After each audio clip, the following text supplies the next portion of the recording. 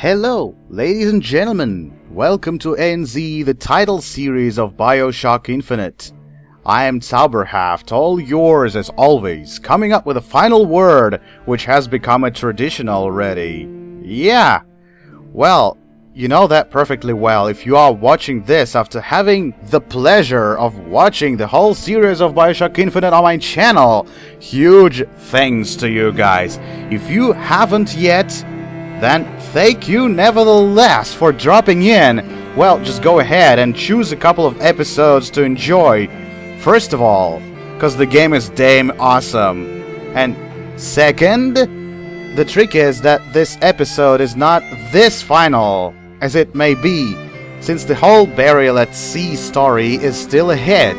So let's just call it the bonus episode, where I'll be talking less of my likes and how I love this awesome game and more of the intricacies of the plot, details on characters and unexplained twists, stuff like that. Well, at least that's what I am planning on. I've been playing Bioshock Infinite for the second time now, and my personal interest was to get into the particulars, explain stuff, and find proof for my findings. So now that I officially state that the case is closed, here I come with a report in the form of a free monologue of a sort like this. Of course, I'm saying that on a spot, so I do apologize for stumbles and everything. So the case Booker DeWitt, character analysis, the way I view it. The first person, Mr. DeWitt, also known as the False Shepherd, the protagonist in this case, and its greatest twist. May be accused of child trade and numerous murders, by all means armed and dangerous. Other persons involved: Zachary Comstock, the Prophet, the would-be villain, a parallel version of Booker, accused of murders, racist violence, planning and organizing of an act of terrorism, warmongering, excessive religious propaganda, kidnapping, torture, and massive brainwashing. Extremely dangerous. And the list is probably not over yet. Elizabeth, their daughter. Yeah, just don't let your thoughts carry you away into the abyss of ignorance. I'm guessing she is Booker's daughter, but to Comstock, she's not, because Comstock is not her biological father anyway. But another version of his is the biological father, and Comstock only bought her. Also, I called her Liz or Lizzie or the goddess of time and space throughout the playthrough. No explanation for that. She is just definitely the victim here. Lady A. Comstock. Just remember that the Banshee's first name begins with the letter A and nobody actually explains what the name was. Wife of Zachary Comstock, the Siren, of course, the victim in this case. The Lutez twins, Rosalind and Robert, the quantum physicists, and the true masterminds of the whole this chaos, and somehow the victims as well, may be accused of a murder committed in a publicly hazardous way, which I will explain a little later. Daisy Fitzroy, the leader of terrorist rebels, the Vox Populi. Status in this case is yet unclear, accused of making up a rebellion, or working up the rebellion, as you may say. Maybe rightful, maybe not. It was a terroristic operation anyway. Jeremiah Fink, an entrepreneur, the richest businessman in the whole city of Columbia, I guess. And his list of charges is just terrible. He may be accused of murders, enslaving, fraud, drug dealing. He's the first accessory of Zachary Comstock. Extremely dangerous, cunning, and definitely the man not to be trifled with. And finally, Cornelius Slate, the veteran of Wounded Knee, the protagonist's friend, would-be friend, not sure. A definite side casualty in this game. Accused of armed seizure of the state property. I'm guessing he's just a support character here. Definitely his role was not that huge as that of the previous characters I have already named, and the list of minor characters will cover the whole library if every person killed during this investigation is in this list. So I'm guessing that amount of characters will suffice for now.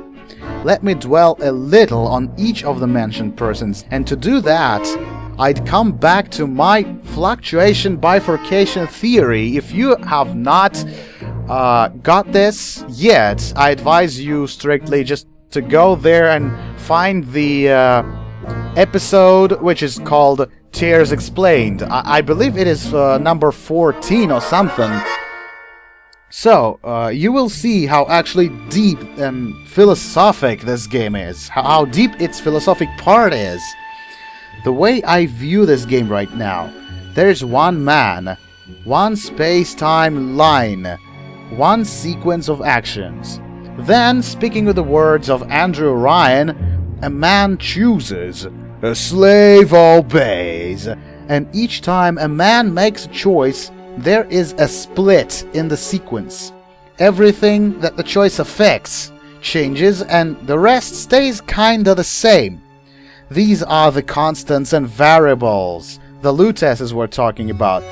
The problem is we can't really understand the exact amount and the nature of things affected by our choices in the most variable sense.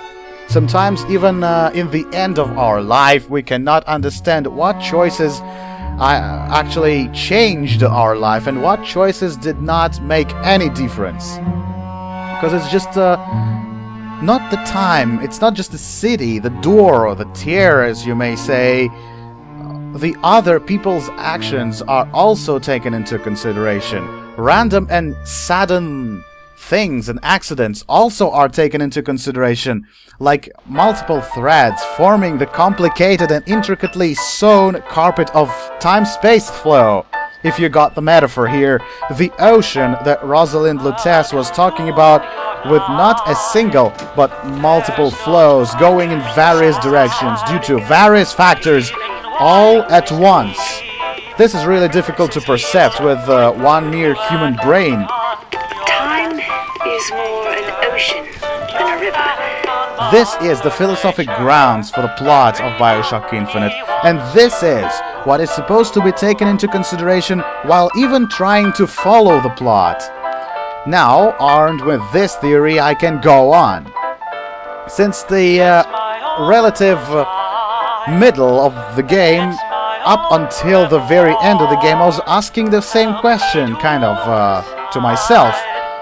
If there was a tear in the way to Columbia, maybe somewhere in the sky, maybe somewhere in the trajectory of the rocket Booker was traveling in, the answer is a lot worse than just yes or no. It turned out all of a sudden, the guys, you know, with Bioshock Infinite, it is just never yes or no. It's just too simplistic to even be present in this game. The way I see, Booker's got into a time-space loop. He tried to finish this job a good lot of times, failed a lot of times, started anew a lot of times. Almost in the very beginning of the game, when Booker first sees Comstock on the screen, and he hears him say, "It always ends in blood, doesn't it?" Then again, it always does, doesn't it? It always ends in blood. Ooh. Booker's nose starts immediately to bleed. And this is how you know Booker's already dead. And it's not the first time he is in this universe. It is not explained in the game at the moment, but now that I know, I kind of can recall this moment. On top of all this, I remember the initial conversation between the Lutesses about the experiment that nobody starts already knowing it has failed.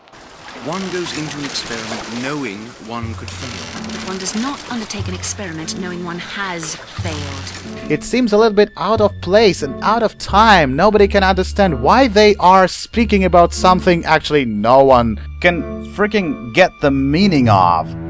As soon as Booker comes to Columbia, everybody speaks about the notorious false shepherd that somehow turns out to be Booker himself. You might ask the question, how the hell people know about this? Again, Booker must have already traveled in this particular universe. He must have already been there and must have already done a lot of stuff to make all the people understand how dangerous the false shepherd is. Now, where'd you get that brand, boy? Don't you know that makes you the backstabbing snake in the grass false shepherd?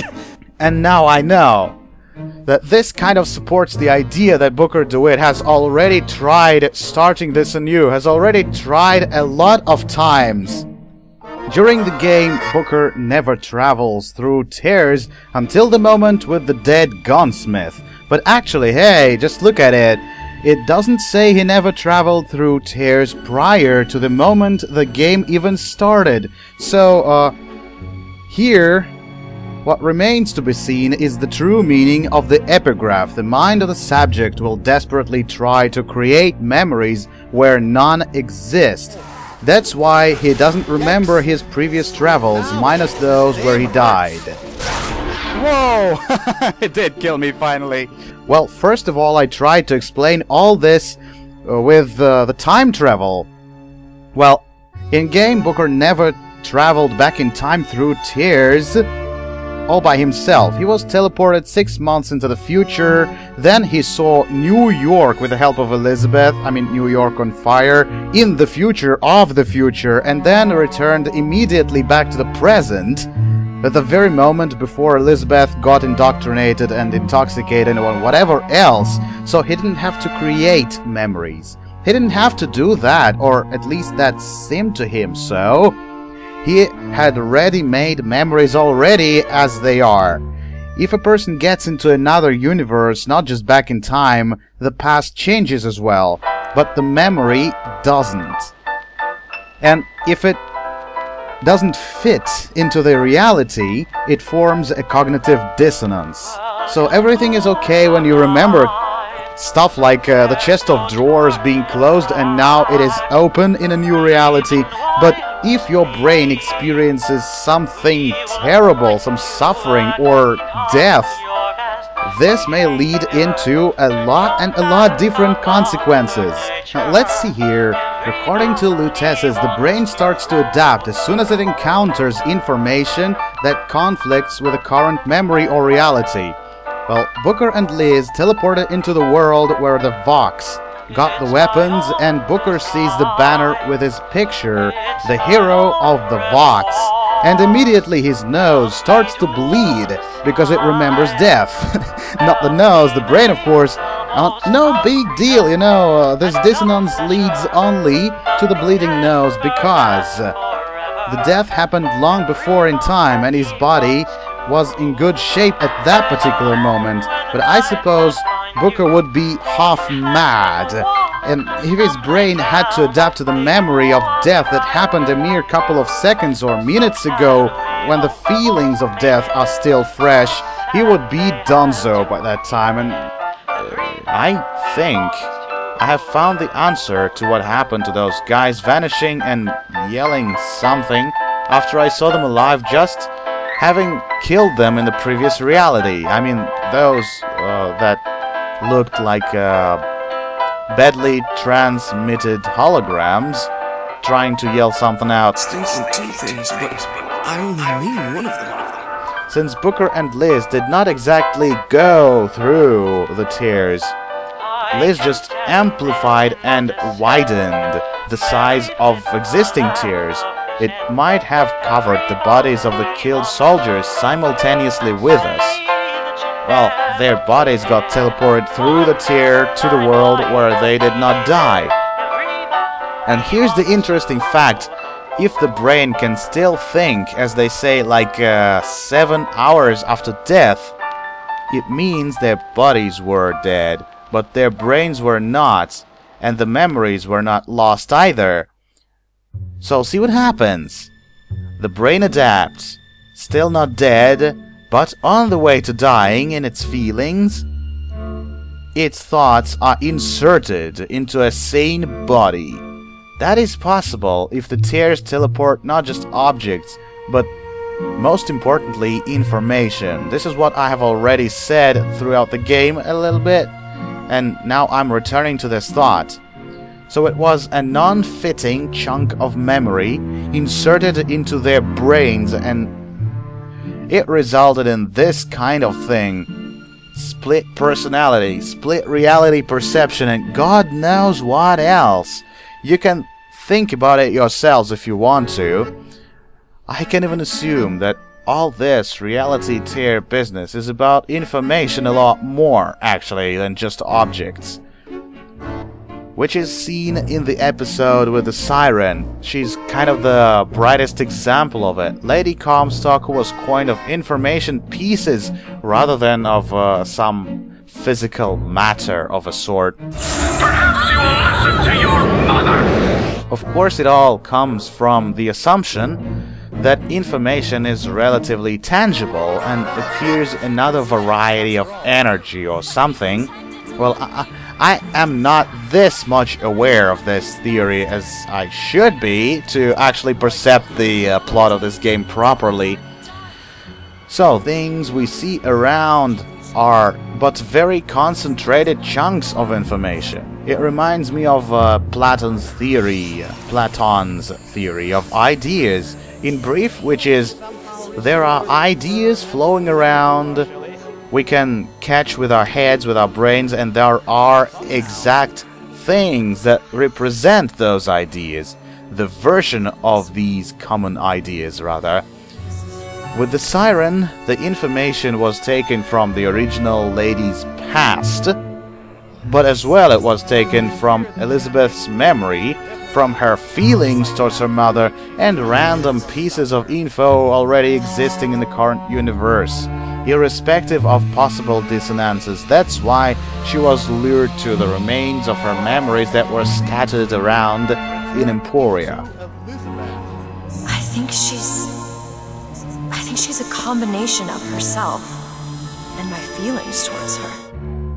Apparently, this sort of thing happened with Booker as well. Each time he traveled back to the beginning, erasing all he has done and trying to start anew, correct possible mistakes. All in vain though. He joined Slade, but he was likely killed in Hall of Heroes. He flew away with Elizabeth and the First Lady, but the Songbird tracked him down. He joined the Vox against Comstock, but Elizabeth was transported into fortified Comstock House and indoctrinated. Or DeWitt was killed during the siege, maybe. This version of his could not have even returned to the beginning. And I'm guessing in Bioshock lore, if one goes back in time to replay the whole set of actions and correct the mistakes, right the wrongs as a real self, starting from the place and time he or she has already been to. It's like taking control over your former self and act differently all the way, and not just change a couple of certain things getting back into the future. The previous version is overwritten. The body, the actions, the consequences as well, yet the memory in the subconscious remains the same, and, well, the pieces of it remain in there, even though the actual events this memory represents are already non-existent. Here it comes. Here comes the explanation. Probably this is the very explanation for the epigraph there. Some memories as a result do coincide with the previous version. Some don't. Some have the background and some no longer have it in the given reality. The causality connections in the brain get broken and it starts to restore them the way it can, making memories up where they don't exist. But I'm not ultimately sure. This is how complicated it is just to get it. it's not remotely self-explanatory in the game, so I apologize if I still haven't found a proper words to verbalize my idea. Thousands of doors. Opening all at once. My God, they're beautiful. The stars? What concerns me, in the case of Elizabeth, I called her several times throughout the game a goddess of time and space, or Dea in Latin, because being able to see through all the universe's probabilities and possible outcomes is basically a power that gives me a reason to call her, or any other person wielding such power, a god. The ability to teleport is but a fiction compared to the brain power of this person. That kind of brain can process this whole almost infinite amount of information coming from all the tiers, or at least capable of sorting it out. How else could she have found the tiers necessary to get to the moment of Comstock's birth? How did she find the Rapture tier? And she could have found the Rapture tier within like a couple of moments after regaining her full powers, under the emotional pressure of the situation with the songbird that went out of control after destroying the siphon. Well, in my opinion, it takes more than a genius to cope with all this. I wonder if a human brain even has the capacity to do this. Maybe it has, but anyway, it requires a great deal of training. By all means, among the characters, only Comstock and Luteces had the access to tiers and were able to see through them, artificially though, unlike Elizabeth, but still. Well, this, in my opinion, makes Comstock either a complete dumbass, or he simply looked only into things he cared for and never actually paid attention to side effects of his actions. A true leader, huh? Or maybe the game wants us to see that this is a kind of a human nature to actually pay attention only to the things that matter to us and kind of neglect everything else. Well, nevertheless, Daisy Fitzroy, for example, is one of the greatest mistakes of Zachary Comstock, in my opinion. The Vox line, by the way, is not that simplistic in the game. Lady Comstock, she even had a kind word now and then. Almost enough to make me think I had a place in their world. Scullery maid was what they called me when I walked into Comstock House. Murderer was what they shouted when I ran out. Sure, I got that Zachary Comstock used Jeremiah Fink to kill his wife and put this all on Fitzroy. So she worked in Comstock's house, and of course it was so easy to blame everything on Oriental population of Colombia. It was so typical of that time, or beginning of the 20th century. But I think it was the bad mistake, once again, even for a racist. Colombia runs on these people. To offend them is to take the batteries out of the flashlight and expect it to work somehow. So Comstock himself is to blame here. If he only could see it all through the Lutece device, or if he did pay attention, well, that could have run differently, by all means. As for Fink himself, that man is not that mysterious. All things considered, on the bright side, he's really productive, self-confident indeed, and very, very resourceful. But on the dark side there, oh man, this part has just the entire list of terrible crimes. What is the most admirable creature on God's green earth? Why, it's the bee! What? Have you ever seen a bee on vacation? Have you ever seen a bee take a sick day? Well, my friends, the answer is no. So I say, be the bee! He's so self-oriented, cunning, merciless, cynical, mercantile, and absolutely non-caring for others. Wow! with such a bunch of traits, it makes him a perfect moneymaker and dirty dealer. Hey, you know, guys, need some dirty job done in a most clean way, just call Jeremiah Fink and prepare to let alone your reachers, but you may be sure that the job will be done. Because only you can make it seamless. Because you're a slug, idiot. So he got rid of Lady Comstock, and tried to get rid of Lutesses too. Lutess says the bastard is a creation out of her womb of some unholy science. The lady couldn't accept the child, she couldn't accept her husband's sterility, couldn't even roughly understand the principle of the machine. I assure you, madam, my sexual interest in your dear prophet is non-existent. Furthermore, the man is quite sterile. Whoa! Come again, you little bastard! I want her out of my house! She didn't want to believe Rosalind. No wonder, that was a great problem for Zachary Comstock and a definite motive. But hey, killing is not a way out, but an option still. Choose your soulmates wisely, ladies and gentlemen, that's the lesson. Or things like that may happen really, really soon. But it's all with her, I guess. Just too much emo and too little understanding, and that's all for Lady Comstock's crime. She's basically a victim in this case. Victim of her own husband. Comstock has sabotaged our contraption. I can Yet, see that. we are not dead. A theory. We are scattered amongst the possibility space. It was not that easy to cheat on Lutesses, though. Foolish it is to think they wouldn't guess. He didn't even get busy to think over this. Especially being prophet and everything like that. Or maybe he actually didn't have access to those devices and used them only for special purposes, with the Lutesses' help only. I'm not sure. That's up to you to consider.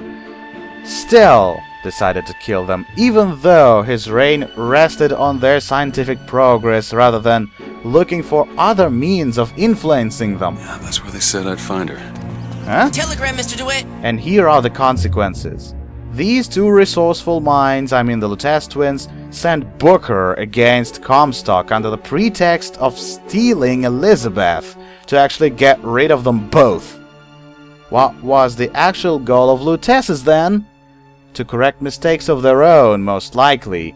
They trusted Comstock, they helped him, they gave him the whole amount of tools to commit his crimes. They thought Anna, aka Elizabeth, would be a lot better off with rich, faithful Father Comstock than with a Rush Games addicted, marginal drunkard DeWitt. But who'd have thunk? So, vengeance, of course, is a call, but most importantly, they wanted to stop the disaster, which they could not do all by themselves, as their device was sabotaged and they were scattered amongst the possibilities, amongst the realities, I guess. How the hell they stayed alive remains an absolute mystery. And as well, the question remains how the tears work. I promised not to actually ask this question, but now that it comes to it, they aren't just teleportation rifts, for all I can conclude. They transport information in the shape of objects, persons, and phenomena. And if the information comes into conflict with already existing things, it provokes a cognitive dissonance resulting in the critical state of the system, or, here we go, fluctuation. The bifurcations themselves may depend on the choice of characters involved, or just on pure luck, or bad luck, in this particular case. So what can we conclude from all this? Is the circle broken? What is the outcome? Yes, it is. Booker killed himself after the events of Boxer's Rebellion, Wounded Knee, and Peking, having not made the choice of his life and leaving Anna alone, I guess. Maybe. Or maybe it means that one Booker remained alive to look after his daughter, or maybe neither of remaining Bookers had this episode with baptizing in their lives, and instead had different, happier lives, which I think is exactly so. So it's somewhat a good ending after all. Maybe I have not mentioned something, but this is what I think so far. I know that there is a lot more explained in Burial at Sea, so I'm looking forward to it patiently. Seriously, man, this game is awesome. I wonder if it's even a good idea to insert this much philosophy into a video game, but this one is in no words a masterpiece, a pearl of video gaming industry, no doubt. Well, my personal special huge thanks to Ken Levine, who has written this marvelous story. Man, you know, there are so many lines miraculously unwinding with each other. The plot tackles a lot of issues such as philosophy, religion, racism, family relations. God dang it, one can speak about Bioshock forever. And on the game detail level, it's so colorful in graphics, so expressive. More importantly, even the visual effects have actual meaning. Like Lady Banshee rushing back into Elizabeth, like returning to her mind, tears opening around characters rather than Booker and Elizabeth just walking in them, and suddenly people around them turning into badly transmitted holograms, which has meaning that I have already explained. All this, man, I just didn't pay attention to it initially while playing the game for the first time, so for all I can say, it's not yet over, ladies and gentlemen. I'll welcome you all in Burial at Sea playthrough really shortly, and I just cannot wait for it, because a lot more will be revealed onto our eyes. Well, and as usual I say, thank you all. A dead huge lot of thanks. Thanks for watching. Stay tuned if you like my playthroughs. There are definitely a lot more coming with a sure consistent approach to all of them. Be sure you'll like them even more. I'm tracking my channel daily. I'm correcting a lot of mistakes. Oh man, I just remember being so dumb at the beginning of this playthrough, making a ridiculous amount of horrible spelling and grammar mistakes. My god, my English is sometimes the language I guess only I am speaking on the entire planet. Yeah, that's it. I do smell fishy. Nevertheless, I apologize for the probable drawbacks in my speech anyway. Of course, do feel free to leave likes and comments, and be sure the feedback will come as soon as possible. Go ahead and leave your ideas, suggestions of improvement, constructive criticism, games you'd like to see, or just say I am a complete psycho to have been talking for all this damn time. But man, I can do a lot more when it comes to Bioshock. And hell, I will! Always, any word from you guys is really welcome and highly appreciated. Whatever I'm doing here, I'm doing for you to enjoy, have fun, and get something interesting on the way as well. So you may always contact me if you will, for sure. Some co-op games, projects, or whatever, I'm at your service. You may always find me on Facebook, on Twitter, or join the brand new ANZ community as well. All the links are posted on my channel. You may also find them down there in the description. I hope you have had a nice time enjoying my investigation playthrough. Meet me in Burial at Sea.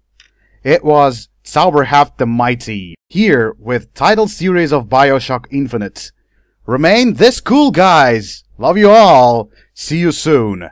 Signing out. This is fine. It's that one line I don't. Yeah. Well, he'll figure it out. That's what I'm saying. Went back home, Lord. My home was lonesome. Yeah. Went back home, Lord. My home was lonesome.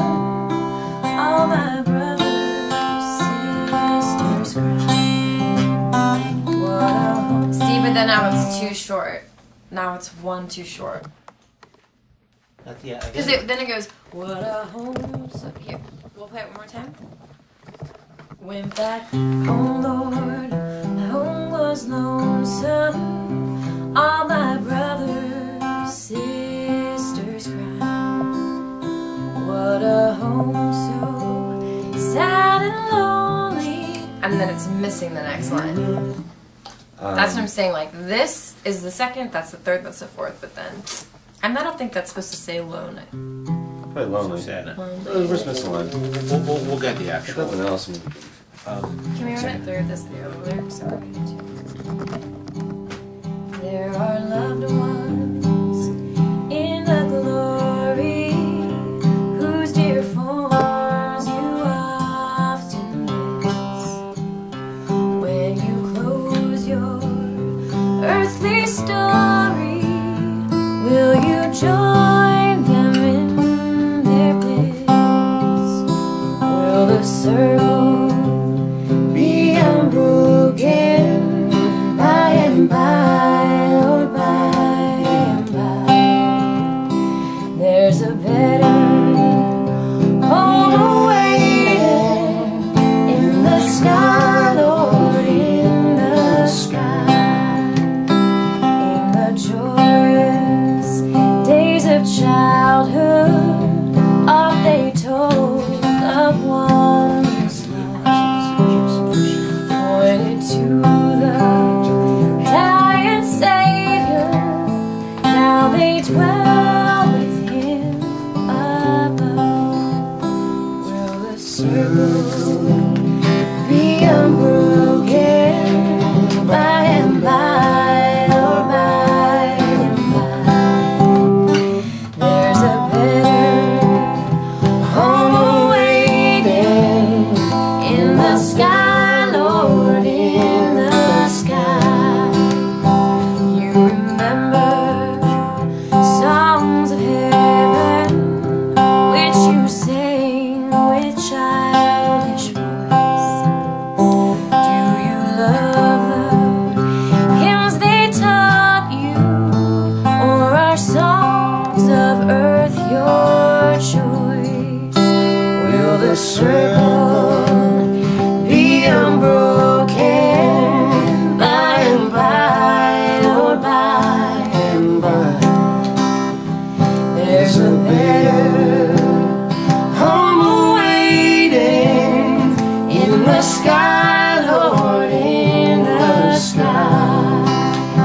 You can picture happy gatherings around the fireside long ago, and you think of tearful partings when they left you here below.